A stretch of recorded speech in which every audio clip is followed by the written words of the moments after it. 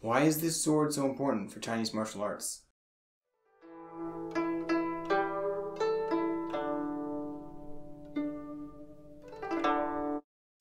Hey guys, this is Scholar General Jian. Today I want to talk about the LK Chen Snow Peak Jian.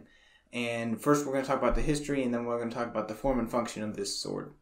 Now, to begin, we'll start with the name. The name, Snow Peak, is just Xuefeng in Chinese, and there's a pretty direct translation here, so there's not too much to say. It's not a very complicated translation or anything. Moving away from the name, I want to talk a little bit about the history of this type of sword and why it's so important for Chinese martial arts nowadays. And this sword is a Mingguo Jian, or a Jian that's from after the fall of the last Chinese dynasty, the Qing dynasty. So in the year 1911, the Qing dynasty fell and there was replaced by what's a nationalist government, or the Mingguo. This time period in China could be quite chaotic, but there was also a strong sense of national identity that was emerging among Chinese people. During the late Qing dynasty, you had movements such as the Boxer Rebellion, which I'm not going to go into too much detail here, but basically there were some peasants who rebelled against the Qing dynasty, and they were superstitious, and they were seen as kind of like violent thugs in a way, and it made Chinese martial arts look bad. So many educated elites in China during the early 20th century saw martial arts as pretty backwards and quite, violent, thuggish practices. But there were also many people who wanted to reinvent Chinese martial arts and make them into a cultural tradition and sport in a way, and also rebrand them as a way to develop character. During this time, you have the rise of the Guoshu, or the national arts, and there were institutes scattered across China that were specifically dedicated to, reclaiming traditions and things like martial arts and rebranding them and making them part of the national identity. And things like the Jian were a particular focus of certain famous individuals, such as Li Jinglin. Li Jinglin was a lot of things. He was kind of a military strongman, but he was an avid fan of, swordsmanship with the Jian, or the straight sword. And he brought in a bunch of, known practitioners and masters of the Jian and had them all meet and work together and collaborate and share ideas and practices and things. And a lot of current and modern day martial arts lineages can trace people back to this time period, and particularly when you're talking about the Jian, many of them can go back to connections to Li Jinglin. So many of our modern Jian forms and practices are connected to this time period in a way that many people don't always realize. I think one good form of evidence for how the Guoshu Institute and people like Li Jinglin serve as a watershed moment for many modern Chinese martial arts systems is if we look at something like the sword fingers, or the jianzhi. So in Chinese swordsmanship, whenever you're using the straight double-edged sword, the jian, then your offhand will usually be pointing with your middle and index finger like this. And you will usually keep this at your wrist, though sometimes you'll extend it out and move it in different ways.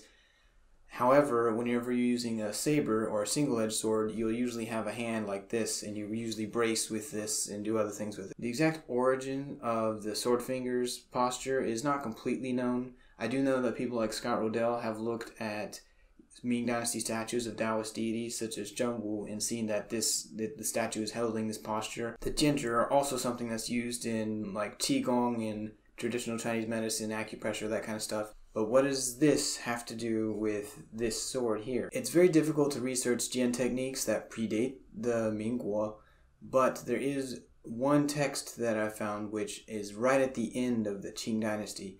And in this text, they're actually using a jian, but instead of using sword fingers, they're having an open hand like which you would use with the dao. That being said, there are also, a text that just a few years later that's written by a famous military man, a different person, Ma Liang, and he includes the jianzhi, or the sword fingers, in his book describing jianfa, or Jian techniques. So I suspect that the use of the sword fingers was not completely universal in China before the Guoshu movement. And I think that the Guoshu movement in many ways is responsible for a lot of the commonalities and similarities that we see between different Jian systems in Chinese martial arts. Now let's move on and talk about this particular sword from LK Chen. This sword is very typical for like the 1920s and that kind of era, what many of these famous practitioners would be using. And we have these steel fittings with a white rayskin grip and a nice steel blade. This shape of handguard in English is called like an ace of spades because it looks like the spade on playing cards. Now in Chinese, this symbol would be very, very common during the Qing dynasty, and it would be adapted to like a myriad of different motifs and artistic styles. So it's not one particular type of guard that looks like this, it's just a very common shape that exists across many different motifs. Moving on up to look at the blade, so many Ming and Qing Jian all have diamond cross sections. However, this one gets a little more interesting because we have a fuller that's, you know, a little ways up the blade it starts and it runs to just towards the tip of the blade.